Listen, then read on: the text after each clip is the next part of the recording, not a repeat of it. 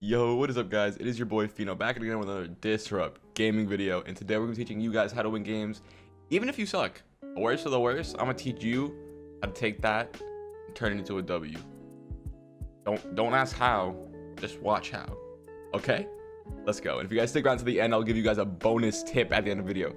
That is right, an extra tip just for those of you guys who stick around. Let's get right into it.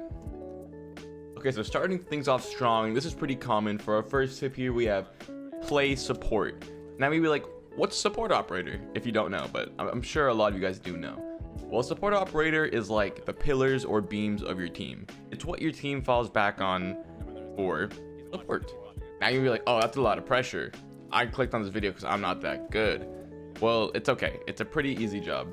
For the most part, on the support role, you'll be playing hard breachers such as Thermite, Ace, Habana, etc. You don't have to have good gun skill to be on these operators. It would help because you will have impact frags, but you don't need them because your main job is to get the wall done. You're getting jobs done that help your team get the frags, which takes the pressure off of you. And then if something goes wrong, you can pull out the card being like, hey man, I'm on support. I don't have to do good. But you know, still try to do good, but you don't have to do good. Why I'm helping. So here's how your hard breachers are gonna work. You're gonna put your gadget on the wall, whether it's a hard breach charge, you know, anything, whichever operator you are, that gadget. You're gonna put it on the wall once it's cleared, and you're gonna blow up the wall.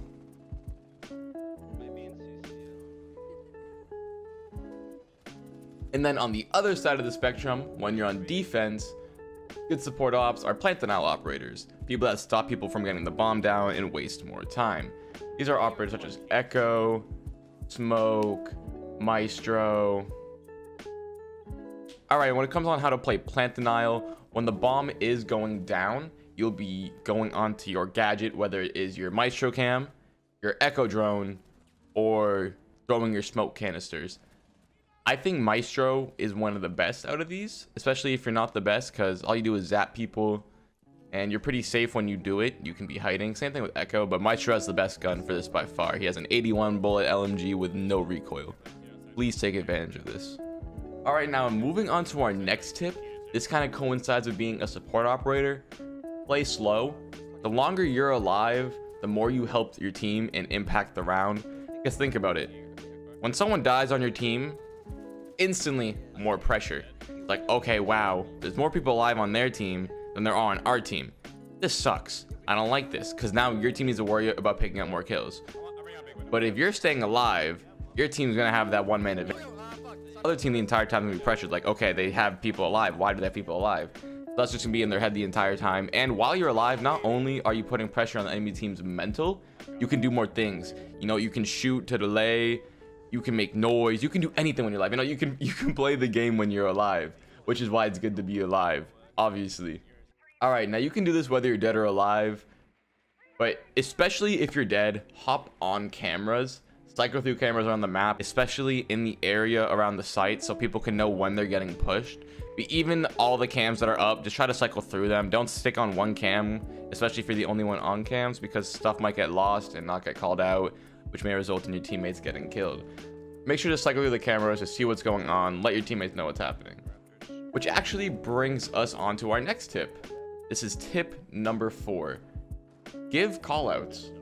So when you're on cams or when you're dead, as I mentioned before, tell people what's happening. You can do this when you're dead or alive, because it doesn't even have to be on cameras. If you're shooting at someone, let your teammates know. Be like, hey, there's a guy CC window. I'm shooting at him right now, but I'd appreciate if you guys realize that he's there too.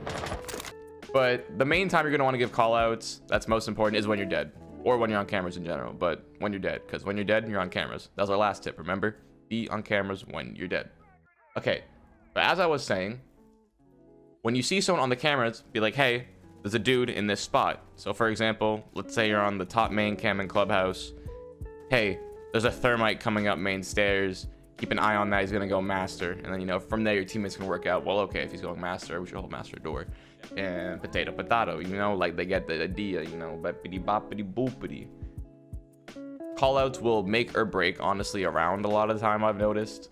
There's a lot of rounds where comms won't go through and then you die to things that were easily preventable. Callouts are one of the easiest ways to impact a round without actually having to do anything.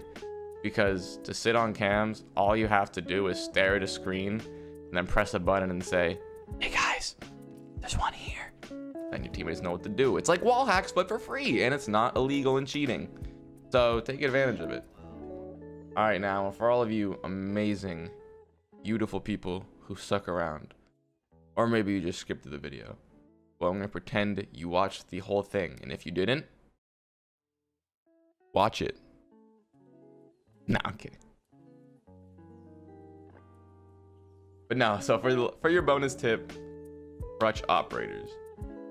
And what I mean by crutch operator is, so Google defines a crutch as a long stick with a crosspiece at the top used as support under the armpit by a person with an injury or disability. Now, that is not what we mean by a crutch, for the most part. You know how it says support? That's what we're doing. We're supporting ourselves, because we're not good. We're going to take operators who take almost no skill and use that to make us look good. Operators like this are primarily trap ops, and then quote-unquote toxic ops on attack. Hey guys, let me quickly interrupt this video to let you know that the DGL85 skin is currently in the shop. You can go pick this up right now, support the creators at DG, support the pro players, and support the org as a whole. Not only are you getting dripped out in your loadouts, you're also helping out everyone working at DG. You'll look cool doing it, you'll be making us happy, it's great for everyone, you know, win-win. Yeah, please do it, we love you.